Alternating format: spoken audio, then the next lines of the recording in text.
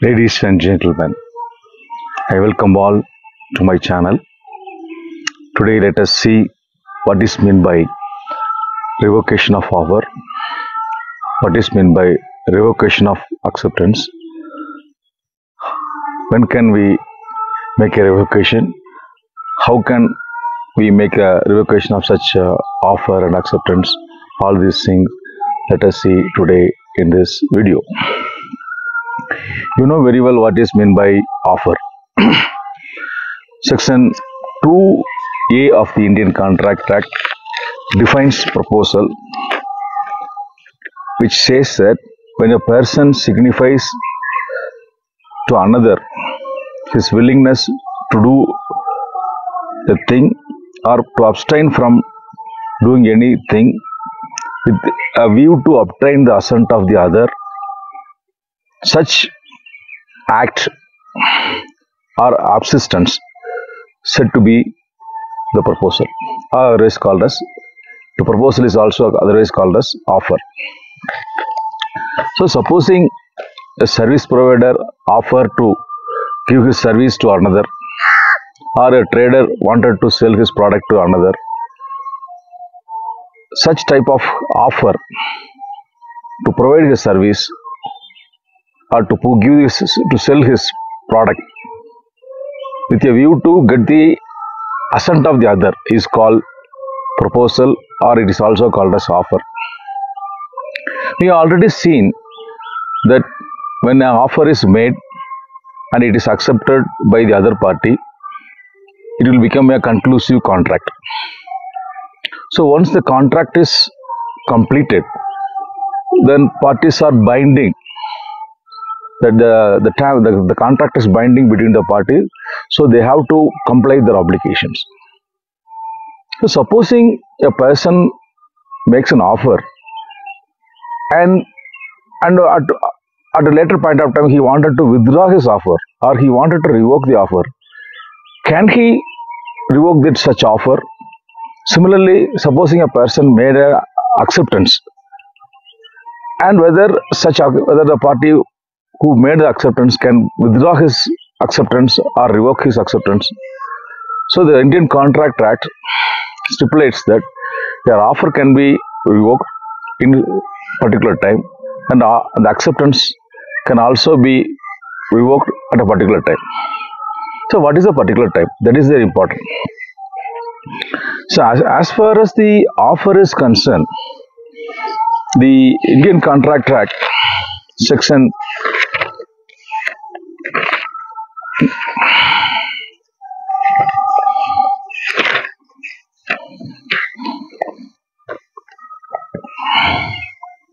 Section 3 to 9 deals with the revocation of offer. Let's say the section 6 says that a proposal can be revoked by a communication of notice of revocation by a proposer to the other party, or by lapse of time prescribed in such proposal for such acceptance, or if no such time is prepared by the lapse of a reasonable time without communication of acceptance, or by the failure of the acceptor to fulfill a condition precedent to the acceptance, or by the death or insanity of the proposer, the offer can be, if the fact of the death or insanity comes to the knowledge of the acceptor before acceptance, then the offer, in such circumstances, the offer can be revoked in such methods prescribed under section 6 of the Act. So as far as so there are 4 methods are mentioned in the Indian Sanction Act for the revocation of offer. That is by issuing a notice, or by the lapse of time, or by the failure of the acceptor to fulfill the condition, or when the death or insanity of the proposer, and such death or insanity came to the knowledge of the acceptor before his death or insanity. So on these 4 circumstances, the offer can be revoked. So for the first one, by notice, one offer can be revoked. But such notice, when can we issue a notice?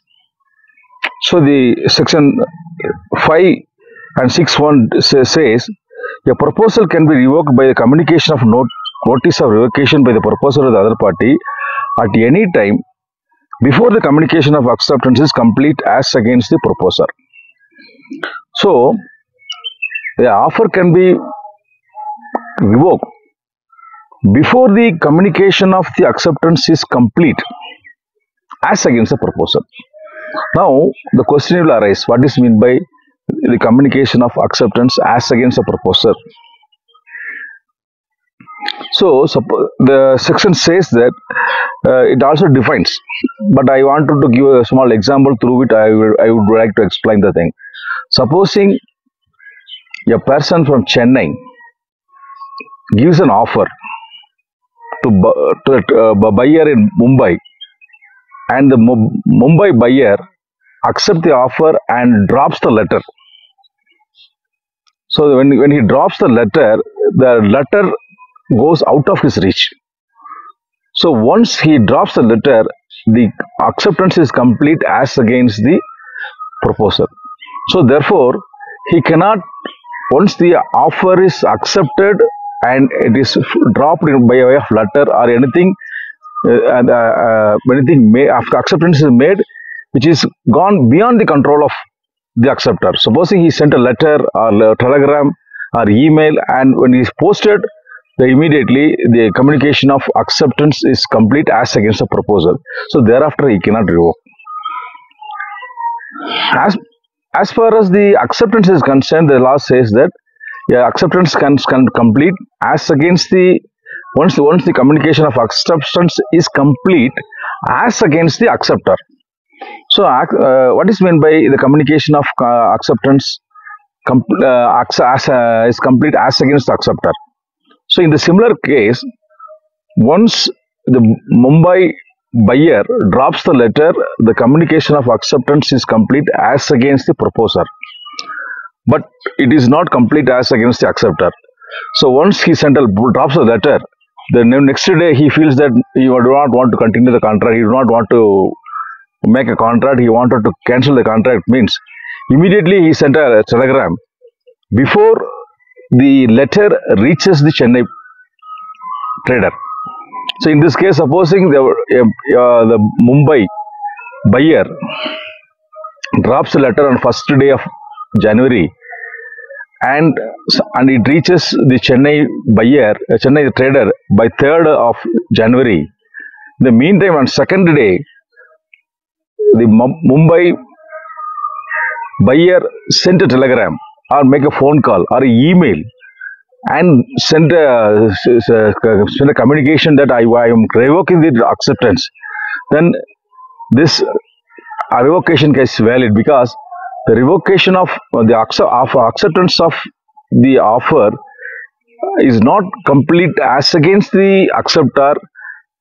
It will be complete only when it reaches in the hands of the Chennai proposer. So this is the law. As far as the communication of offer is concerned, it can be revoked any time before the acceptance of before the communication of the acceptance is complete as against the proposer.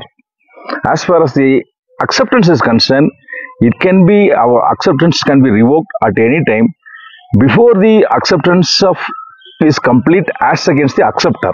So as far as the communication of acceptance will be complete as against the proposer when the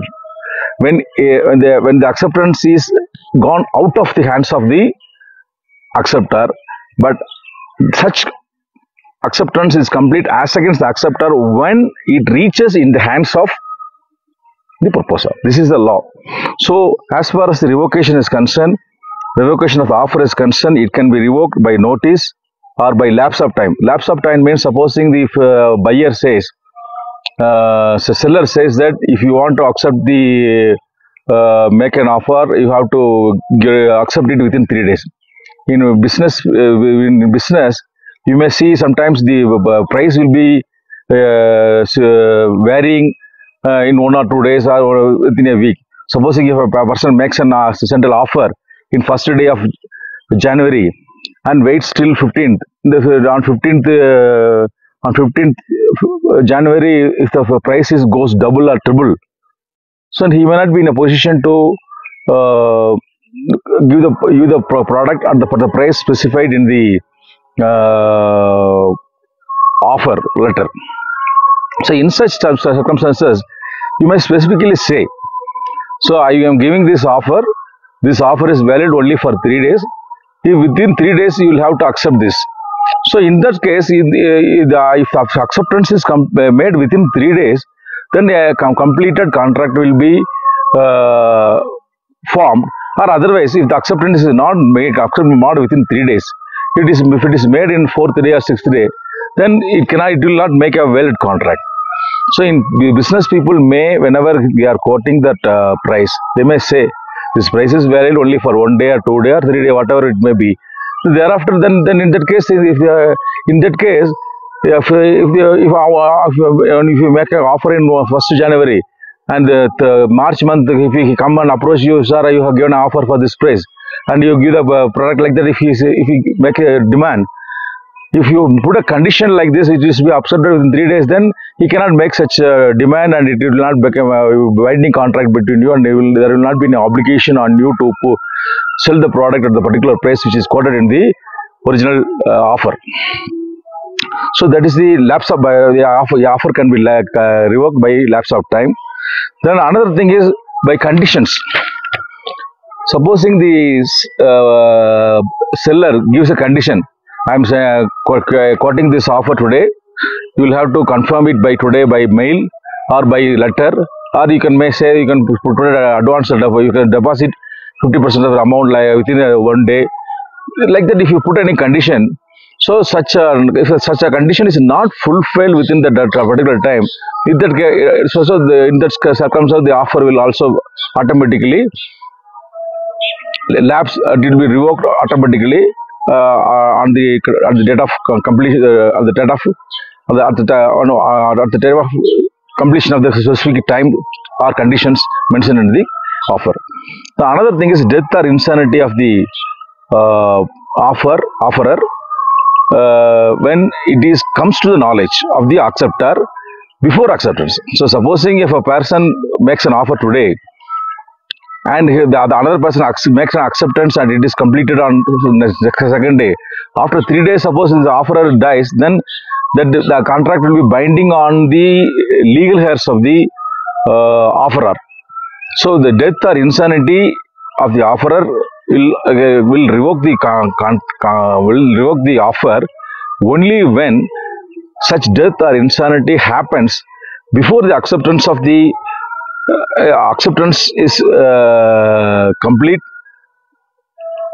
and when the death or insanity comes to the knowledge of the acceptor before acceptance. So supposing I accept the offer today, and supposing A makes an offer to B. A dies second day. Then the second day also B also accept the offer, but we do not know the death, don't know about the death of this A. So in that case, the offer is complete. So the law which says that if the fact of death or insanity comes to the knowledge before acceptance, so the knowledge of the death or insanity has to reach the acceptor before before acceptance. Then only you can say that such offer is revoked through under this class. Similarly, as far as acceptance is concerned, the law says that it can be revoked. Acceptance can be revoked by communication of notice or by granting time of acceptance. Supposing an acceptance of offer creates a legal relationship between the offerer and offeree, if the offer coupled with a promise to it is to be open at a particular time, so the time is specified, such offer can be revoked even before that time. The offeree can refuse the offer at any time before the time fixed.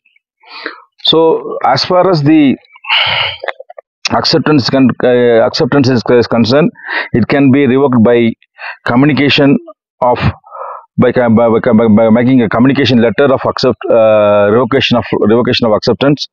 Then by death or insanity, what is already spoken about this revocation of offer.